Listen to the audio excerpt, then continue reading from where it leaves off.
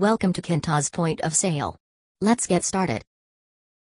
Before proceeding, please make sure that your inventory has been populated with data.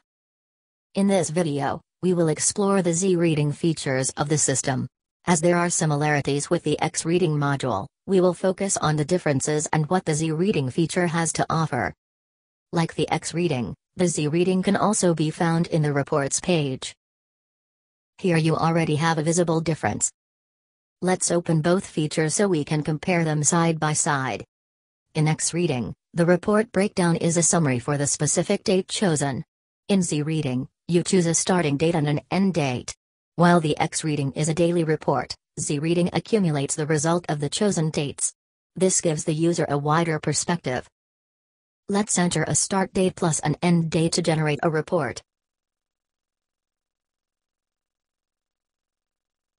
Similar to the X-reading form, you can filter this using the cashier or waiter designated.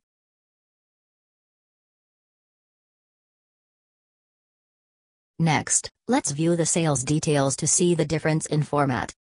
Compared to X-reading, the sales are grouped accordingly. With this, let's check the print view. Now, let's go to the Z-reading view page. While the page shows results from the chosen dates, here you have the option to change them so you don't have to reload the previous page. Scroll down to find the print button.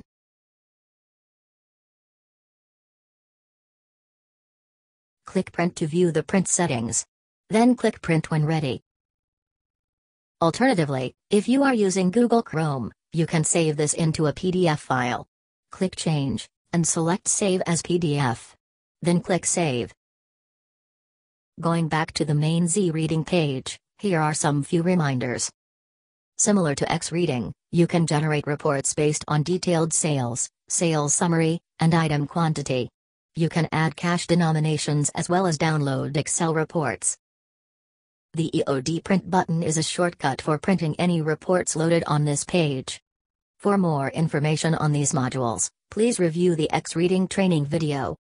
Thank you for watching.